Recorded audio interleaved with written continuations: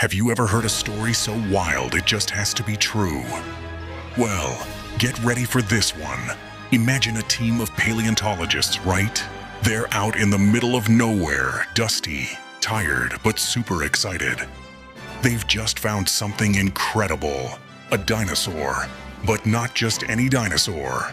We're talking about a creature so mind-blowingly massive, so unbelievably heavy, that the very act of moving it broke the world. Well, a piece of it anyway. This story takes us to the remote plains of Patagonia, Argentina. It's a place famous for dinosaur fossils, a real Jurassic Park in the making. In 2012, a local farm worker named Aurelio Hernandez was out looking for his lost sheep when he stumbled upon something sticking out of a rock. It was huge. He thought it might be a petrified tree trunk, but he had a feeling it was something more.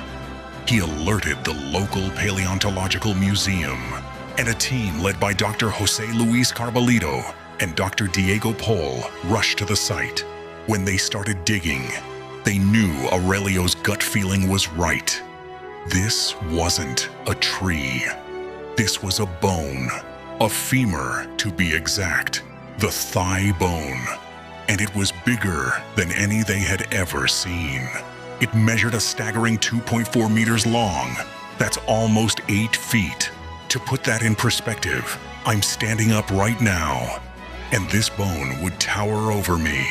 The scientists on site were literally dwarfed by it. They took a now famous photo lying down next to the femur just to show the scale. And it's just insane.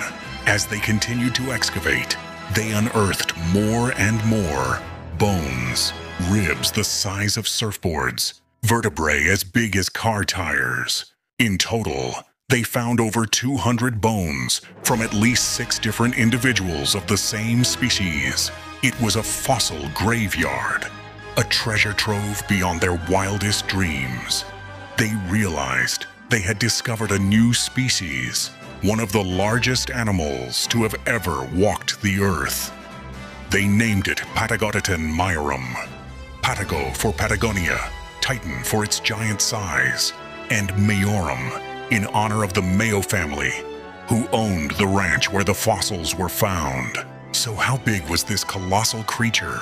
Based on the size of its bones, scientists estimate that Patagotitan was about 37 meters long. That's longer than 3 school buses parked end to end.